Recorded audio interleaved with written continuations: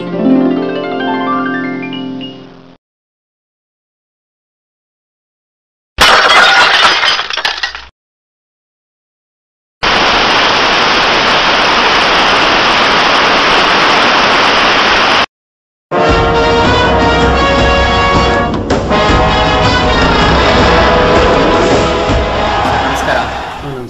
ನಮ್ಮ ಪೂರ್ತಿ ಹೆಸರು ತಿಮ್ಮೇಗೌಡ ಎಸ್ ಅಂತ. ತಿಮ್ಮೇಗೌಡ ಎಸ್. ಸರ್, ನೀವು ಯಾವ ಪಕ್ಷ ಬೆಂಬಲಿಗರಾಗಿದ್ದೀರಾ?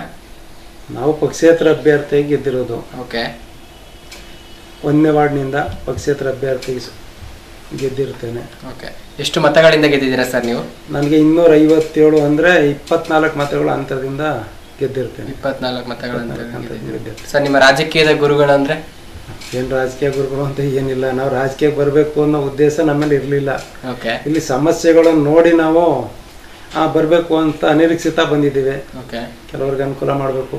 ಇಲ್ಲಿ ಕುಡಿಯೋ ನೀರಾಗಲಿ ಅಥವಾ ಕರೆಂಟ್ ಆಗಲಿ, ರಸ್ತೆ ಆಗಲಿ ಮತ್ತು ಚರಂಡಿ ಆಗಲಿ, ವ್ಯವಸ್ಥೆ ನೋಡಿ ನಾವು ಸ್ವಲ್ಪ ಸಹಾಯ ಮಾಡಬೇಕು ಅಥವಾ ನಮ್ಮ ಕೈಲಾದಷ್ಟು ನಮ್ಮ ಅಭಿವೃದ್ಧಿ ಮಾಡ್ಕೋಬೇಕು, ನಾವು ಮಾಡೋಣ ಅಂತೇಳಿ ರಾಜಕೀಯಕ್ಕೆ ಕಾಲಿಟ್ಟಿದ್ದೇನೆ. ನೀವು ರಾಜಕೀಯಕ್ಕೆ ಬರೋ ಬದಲು ಯಾವ್ದಾದ್ರು ಸಂಘ ಸಂಸ್ಥೆಗೆ ಗುರುತಿಸ್ಕೊಂಡಿದ್ದೀರಾ ಸರ್? ಇಲ್ಲ, ನಾವು ಯಾವ ಸಂಘ ಸಂಸ್ಥೆ ಏನಿಲ್ಲ. ಯಾವ ಸಂಘ ಸಾಮ್ಯಾನ ಮತ್ತು LIC ಏಜೆಂಟ್ ಆಗಿ ದುಡ್ದಿರ್ತೇವೆ ಅಷ್ಟೇ. ಓಕೆ. ಸರ್, ನೀವು ರಾಜಕೀಯ ಬರೋ ಮೊದಲೇ ಅದು ನಿಮ್ಮ ಕುಟುಂಬದಲ್ಲಿ ನಿಮ್ಮ ತಂದೆ ತಾಯಿ ಇಲ್ಲ ನಿಮ್ಮ ಫ್ಯಾಮಿಲಿ ಯಾವ್ದಾದ್ರು ರಾಜಕೀಯದಲ್ಲಿದ್ರಾ? ಇಲ್ಲ, ಯಾರೂ ರಾಜಕೀಯಕ್ಕಿಲ್ಲ. ಪ್ರಥಮವಾಗಿ ನಾನೇ ಮೊದಲ ಬಾರಿಗೆ ಇದು ಮಾಡಿರ್ತೇನೆ ಅಷ್ಟೇ. ಸರ್, ಮೊದಲನೇ ಬಾರಿ ಗೆದ್ದಿದ್ದೀರಾ, ಏನು ಅನಿಸ್ತಿದೆ ನಿಮಗೆ? ಮಾಮೂಲಿ ಪ್ರಜೆ ಆಗಿರೋದಕ್ಕೂ ಈಗಿನ ಒಬ್ಬ ರಾಜಕೀಯ ನಾಯಕರಾಗಿದ್ದೀರಾ? ಇಲ್ಲ, ಆ ಥರ ನನ್ನ ಮನಸ್ಸಲ್ಲಿ ಏನು ಬಂದಿಲ್ಲ. ಮೊದಲು ಹೇಗಿದ್ನೋ ಸಾಮಾನ್ಯ ಪ್ರಜೆಯಾಗಿ ಆ ಪ್ರಜೆಯಾಗೇ ಇದ್ದೀನಿ ಅಂತ ಅನಿಸ್ತಾ ಇದೆ. ಆ ಥರ ಏನಿಲ್ಲ ನನ್ನಲ್ಲಿ. ಏನೇನು ಬದಲಾವಣೆ ತರಬೇಕು ಅನ್ಕೊಂಡಿದ್ದೀರಾ ಸರ್ ನಿಮ್ಮ? ಸರ್, ಇಲ್ಲಿ ನಮ್ಮ ಟೌನು ಮತ್ತು ಹೊಸವಳ ವ್ಯಾಪ್ತಿಯಲ್ಲಿ ತುಂಬ ಸಮಸ್ಯೆಗಳು ಜಾಸ್ತಿ ಆಗಿದೆ.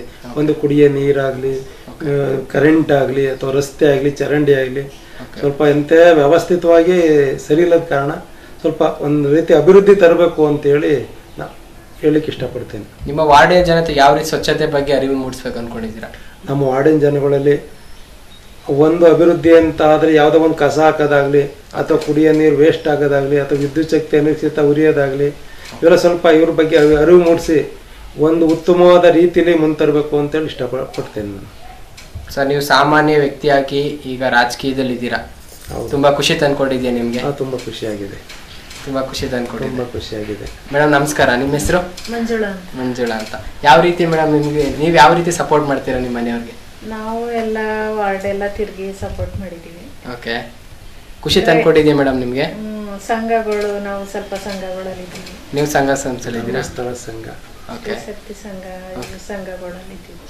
ಏನ್ ಅನಿಸ್ತಿದೆ ಮೇಡಮ್, ನಿಮ್ಮ ಮನೆಯವರು ಒಬ್ರು ಮನೆಯಲ್ಲಿ ಒಬ್ರು ನಿಮ್ಗೊಂಥರ ಲೀಡರ್ ಇದ್ದಂಗೆ, ಅದೇ ರೀತಿ ರಾಜಕೀಯದಲ್ಲೂ ಈಗ ಜನತೆಗೂ ಲೀಡರ್ ಆಗಿದ್ದಾರೆ, ಏನ್ ಅನ್ನಿಸ್ತಿದೆ ನಿಮ್ಗೆ ಈ ಸಂದರ್ಭದಲ್ಲಿ? ಅದೇ 4 ಜನಕ್ಕೆ ಒಳ್ಳೇದಾಗ್ಬೇಕು. 4 ಜನಕ್ಕೆ ಒಳ್ಳೇದಾಗ್ಬೇಕು. ಯಾವ ರೀತಿ ಇರ್ತಾರೆ ಮೇಡಮ್ ಜನರ ಜೊತೆಲಿದ್ದ? ಯಾವ ರೀತಿ ಇರ್ತಾರೆ ಮನೇಲಿದ್ದ? ಯಾವ ರೀತಿ ಇರ್ತಾರೆ ನಿಮ್ಮ ಮನೆಯವರು? ಅಂದ್ರೆ ಜನರ ಜೊತೆನೆ ಜಾಸ್ತಿ ಇರೋದು. ಜನರ ಜೊತೆನೆ ಜಾಸ್ತಿ ಇರೋದು. ಅಲ್ಲ, ನಿಮ್ಗೆ ಯಾವ ತರ ವ್ಯತ್ಯಾಸ ಇದೆ? ಅವ್ರ ಜೊತೆ ಯಾವ ರೀತಿ ನಡವಳಿಕೆ ಇರುತ್ತೆ? ಇಲ್ಲಿ ಅವ್ರ ಎಲ್ಲ ಸ್ಪಂದಿಸ್ತಾರ ನಿಮ್ಗೂ? ನಿಮ್ಮ ಏನ್ ಹೇಳಿದ್ರು ಜನಕ್ಕೂ ಸ್ಪಂದಿಸ್ತಾರೆ? ನಿಮ್ಗೆ ಖುಷಿ ತಂದ್ಕೊಟ್ಟಿದೆ. ಸರ್, ಈ ಸಂದರ್ಭದಲ್ಲಿ ನಿಮ್ಮ ವಾರ್ಡಿನ ಜನತೆಗೆ ಮತ್ತೆ ಕರ್ನಾಟಕ ಜನತೆಗೆ ಏನ್ ಹೇಳೋದಕ್ಕೆ ಇಷ್ಟಪಡ್ತೀರಾ? ತುಂಬಾ ನನಗೆ ನನ್ನ ಒಂದು ಕಾರ್ಯಗಳು ಮೆಚ್ಚಿ ನಮ್ಮ ಜನತೆ ನನ್ನ ಕೈ ಹಿಡಿದಿದ್ದಾರೆ. ಒಳ್ಳೇದು ಮಾಡ್ತಾರೆ, ತಿಮ್ಮೇಗೌಡರು ನಮ್ಮ ವಾರ್ಡ್ ಅಭಿವೃದ್ಧಿ ಮಾಡ್ತಾರೆ ಅನ್ನೋ ಒಂದು ಉದ್ದೇಶ ಇಟ್ಕೊಂಡು ನನ್ನನ್ನು ಗೆಲ್ಸಿದ್ದಾರೆ. ಇಷ್ಟೋ ಒಂದು ಸಮಸ್ಯೆಗಳಿದ್ರೂ ಕೂಡ ಇಷ್ಟು 3 ಜನ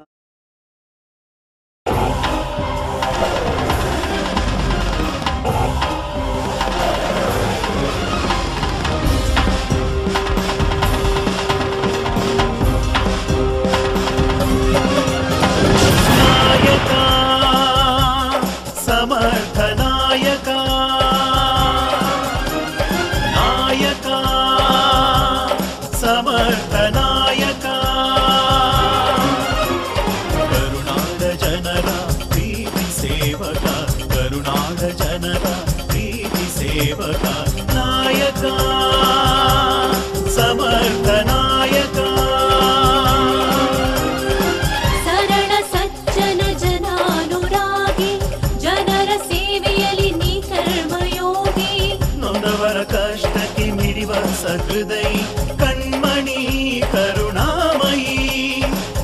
ಕಣ್ಮಣಿ ಕರುಣಾಮಯಿ ನಿಂದೆ ಅಪನಿಂದೆ ನಿನ್ನ ಜಗಿಸದು ಧರ್ಮ ಯುದ್ಧದಲ್ಲಿ ಗೆಲ್ಲುವೆ ಎಂದು ಆತ್ಮವಿಶ್ವಾಸವೇ ನಿನ್ನ ಆಯುಧ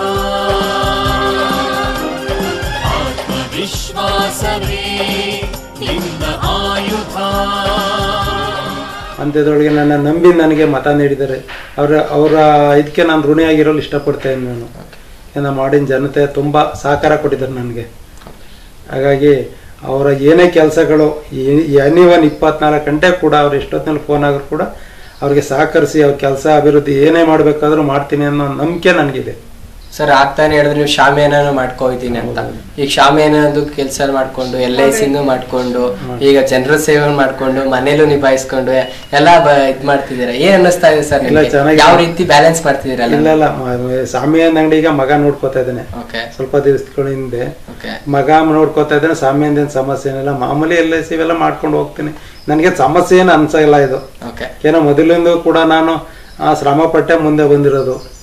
ಹಾಗಾಗಿ ನನಗೆ ಶ್ರಮ ಅನ್ನೋದು ಯಾವುದು ಇಲ್ಲ ಸರ್. ರಾಜಕೀಯ ನೀವು ಆಯ್ಕೊಂಡಿದ್ದ ಇಲ್ಲ ಜನರು ಬಂದು ಒತ್ತಾಯಕ್ಕೋಸ್ಕರ? ಇಲ್ಲ, ನಮ್ಮ ವಾರ್ಡಿನ ಕೆಲವು ಮುಖಂಡರುಗಳು ಬನ್ನಿ ಸ್ವಲ್ಪ ಅಭಿವೃದ್ಧಿ ಆಗ್ಬೇಕು, ಸ್ವಲ್ಪ ಅಭಿವೃದ್ಧಿ ಕೆಲಸಗಳು ಆಗ್ಬೇಕು ಅಂತೇಳಿ ಕೆಲವು ಮುಖಂಡರುಗಳು ನಾನು ಕರೆದ್ರು. ಹಾಗಾಗಿ ನಾನು ಅವ್ರು ಹೇಳೋದು ಸರಿ ಅನಿಸ್ತು. ಹಾಗಾಗಿ ಸರಿ ಮಾಡೋದು ನಿಲ್ಲೋದು ಸರಿ ಅಂತ ಹೇಳಿ ತೀರ್ಮಾನ ತಗೊಂಡು ನಿಂತಿರೋದು ಸತ್ಯ. ನಿಮ್ಗೂ ತುಂಬಾ ಎಲ್ಲ ನಿಮ್ ವಾರ್ಡ್ನೆಲ್ಲ ಬದಲಾವಣೆ ಮಾಡಬೇಕು, ನಮ್ಮ ವಾರ್ಡಿನ ಅಭಿವೃದ್ಧಿ ಮಾಡಬೇಕು, ಸ್ವಲ್ಪ ಬದಲಾವಣೆ ತರಬೇಕು ಅಂತ. ಏನ್ ಟೌನ್ ವ್ಯಾಪ್ತಿ ಮತ್ತೆ ಹೊಸಳ ವ್ಯಾಪ್ತಿ ಏನಿದೆಯೋ ನಮ್ಮ ಟೌನ್ ನಾವೆಲ್ಲ ಹೊರಗಡೆಯಿಂದ ಬಂದಿರುವಂತ ಜನಸಾಮಾನ್ಯರು ನಾವು ಇಲ್ಲಿ. ಹಾಗಾಗಿ ಸ್ವಲ್ಪ ಜನಗಳಿಗೆ ಅನುಕೂಲ ಮಾಡಬೇಕು ಅನ್ನೋ ಉದ್ದೇಶದಿಂದ ನನ್ನ ಕೈಲಿ ಆದಷ್ಟು ಸಹಾಯ ಮಾಡಿ ಸ್ವಲ್ಪ ಬದಲಾವಣೆ ತರಲೇಬೇಕು ಅಂತ ಉದ್ದೇಶದಿಂದ ಬಂದಿರ್ತೇನೆ ಅಷ್ಟೇ. ಅನುದಾನಗಳೆಲ್ಲ ಕರೆಕ್ಟ್ ಆಗಿ ಬಂದು ಕೆಲಸ ಕಾರ್ಯಗಳು ಮಾಡಿಸಿ ಇದಕ್ಕೆ ಈಗ ಹಾಲಿ ಶಾಸಕರು ನಾರಾಯಣಗೌಡರು ನಾನು ಗೆದ್ದ ತಕ್ಷಣ ಬಂದ್ರು. ಬಂದು ನಮ್ಮ ಮನೆಗೆ ಬಂದು ಬನ್ನಿ ನಾನು ಏಕೆಂದ್ರೆ ದಳದಿಂದ 11 ಜನ ಗೆದ್ದಿದ್ದಾರೆ, JDS ಇಂದ, ಕಾಂಗ್ರೆಸ್ ಇಂದ 10 ಜನ ಗೆದ್ದಿದ್ದಾರೆ. ಇನ್ನು ನಾನು ಪಕ್ಷೇತರ ಅಭ್ಯರ್ಥಿ ಮತ್ತೆ BJP ಇಂದ 1 ಅಭ್ಯರ್ಥಿ ಗೆದ್ದಿದ್ದಾರೆ. ಅದರಲ್ಲಿ ಒಂದು ಸೀಟು ಕಡಿಮೆ ಇತ್ತು. ಆ ದೃಷ್ಟಿಯಲ್ಲಿ ನಾರಾಯಣಗೌಡರು ಹಾಲಿ ಶಾಸಕರು ಬಂದು ಮನೆಗೆ ಬನ್ನಿ ನೀವು ಮೊದಲು ಪ್ರಯತ್ನ ಪಟ್ಟೆ B ಫಾರಮ್ಗೆ ನಾನು ತುಂಬ ಪ್ರಯತ್ನ ಪಟ್ಟಿದ್ದೆ, ಕೊಡಿ ನನಗೆ ನಾನು ಲೀಡಾಗಿ ಗೆಲ್ತೀನಿ ಅಂತೇಳಿ ತುಂಬ ಸಹಕಾರದಿಂದ ಕೇಳಿದೆ. ವ್ಯತ್ಯಾಸ ನಾನಾ ಕಾರಣದ ವ್ಯತ್ಯಾಸ ಆದರೂ ನಾನು ಛಲ ಬಿಡ್ದೇನೆ ಪಕ್ಷೇತರ ಅಭ್ಯರ್ಥಿಯಾಗಿ ನಿಂತು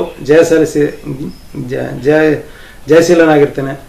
ಆದರೂ ಕೂಡ ಅವ್ರ ನಾರಾಯಣಗೌಡರು ಬಂದು ನಿಮಗೆ ಪ್ರಥಮವಾಗಿ ಅಧ್ಯಕ್ಷರು ಕೊಡ್ತೀವಿ, ನೀವೇ ಅಧ್ಯಕ್ಷರು ಫಸ್ಟು ಅಂತೇಳಿ ಕೆಲವು ಅವಧಿಗೆ ಅಂತ ಹೇಳಿ ಬಂದು ಕರ್ಕೊಂಡು ಹೋದರು. ಅವರು ನಮಗೆ ಬೆಲೆ ಕೊಟ್ಟಿದ್ದಾರೆ. ಹಾಗಾಗಿ ನಾವಿನ್ನೇ ಬೇರೆ ಆಸೆಗಳನ್ನೇನು ತೋರ್ಕೊಡ್ಲಿಲ್ಲ. ನನಗೆ ಬೇಕಿದ್ದ ಅಧಿಕಾರ, ಸ್ವಲ್ಪ ಕೆಲಸ ಕಾರ್ಯಗಳು ಮಾಡೋಕ್ಕೆ ಅನುಕೂಲ ಆಗುತ್ತೆ, ಕೆಲವು ಅಭಿವೃದ್ಧಿ ಮಾಡೋಕ್ಕೆ ನನಗೆ ಅನುಕೂಲ ಆಗ್ಲಿ ಅನ್ನೋ ಉದ್ದೇಶಕ್ಕೆ ಕೆಲಸ ಕಾರ್ಯ ಮಾಡಬೇಕಂದ್ರೆ ಒಂದು ಅಧಿಕಾರ ಇರಬೇಕು. ಅಧಿಕಾರ ಇದ್ರೆ ಎಲ್ಲ ಏನಾದ್ರು ಮಾಡಬಹುದು ಅಂತ ಹೇಳಿ, ಅಧಿಕಾರ ಇದ್ರೆ ಏನಾದ್ರು ಕೆಲಸಗಳು ಮಾಡ್ಬೋದಲ್ಲ ಅನ್ನೋ ಉದ್ದೇಶಕ್ಕೆ ಅಧಿಕಾರ ಕೇಳಿದ್ದೀನಿ. ಅಷ್ಟು ಬಿಟ್ಟರೆ ನಾನು ಇನ್ಯಾವುದೇ ರೀತಿಯ ಆಸೆ ಪಟ್ಟಿಲ್ಲ.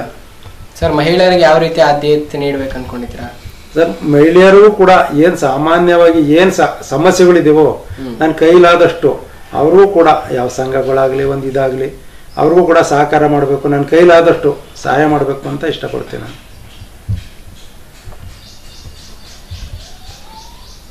ಸೊ ನಿಮ್ಮ ರಾಜಕೀಯ ಜೀವನ ಇದೇ ರೀತಿ ಮುಂದುವರೆದುಕೊಂಡು ಹೋಗಲಿ ಅಂತ ಆಶಯಿಸುತ್ತೇವೆ ಸರ್. ಧನ್ಯವಾದಗಳು. ತುಂಬಾ ಧನ್ಯವಾದಗಳು. ಥ್ಯಾಂಕ್ಸ್.